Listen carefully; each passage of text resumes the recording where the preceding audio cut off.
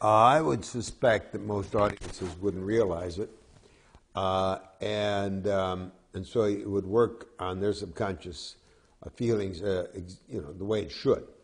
And I do suspect that having seen Casablanca and become aware of image systems, that there will be a period of time where it won't be just flight. There'll be other films, and you will be aware of the image system, and it will seem heavy-handed because if it's conscious, if the audience is sitting there going symbol, if the audience recognizes things as symbols, obviously they have no effect.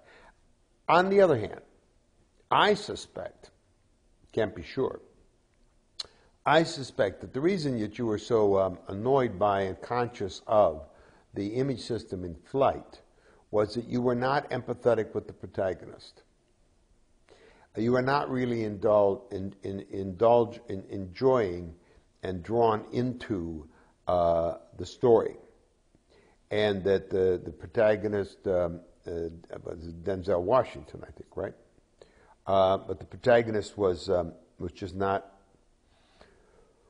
pulling your empathy. You weren't deeply questioning what's going to happen next and how's this going to turn out. And because you weren't involved, you had time to step back and start noticing things.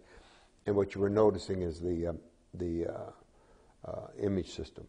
And so that happens.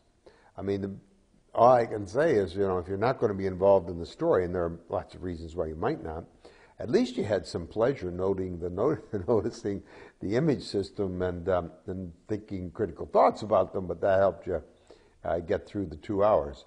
And so, I don't think most audiences would be aware of the image systems because most audiences would be involved in the story.